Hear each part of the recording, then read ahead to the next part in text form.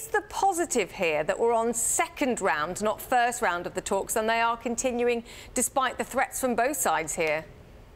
I think so, Julia. I mean, this round has started just 2 weeks after the last one ended, and it started at the beginning of a long holiday weekend for the United States.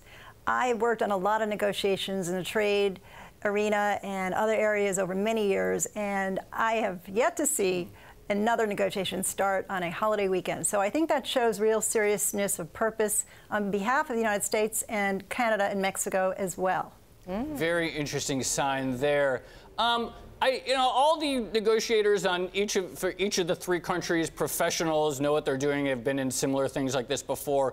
How does the existence of the occasional Trump tweet, when he dashes out something about how upset he is with the Mexicans and the Canadians and may have to threaten to walk away from Nafta, how does that change the dynamics in the room? Well, it's an odd negotiating tactic because this is an agreement that benefits the United States just as much as it benefits Canada and Mexico. It's a three-way agreement. We had over $1 trillion in trade last year. 1/3 of all U.S. exports go to Mexico and Canada. So I think people are scratching their heads and hoping that it's just a negotiating tactic. And, if it's not, that's a very serious situation that we'll have to deal with if the time comes that he does move towards a termination process. But at the moment, all three negotiating teams are really focused on trying to work through some very difficult issues. Some are easier than others, and seeing whether it's possible to try to do a deal this year. That's certainly the goal, and I think doing a deal quickly would be in everyone's interest, but again, if it's possible. I say that because the longer the negotiation drags on, the more impatient President Trump is likely to get, and thus the threat of termination becomes more serious.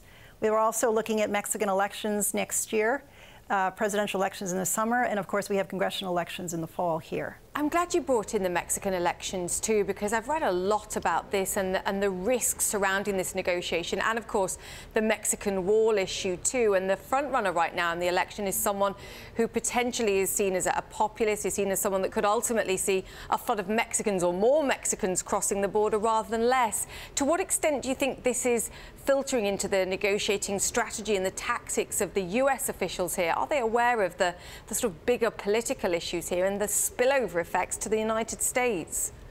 I think they are, Julia, and that's one reason why there is this effort now to accelerate the negotiations. I mentioned how it's almost unheard of having a second round within 2 weeks of the very first round in a trade situation.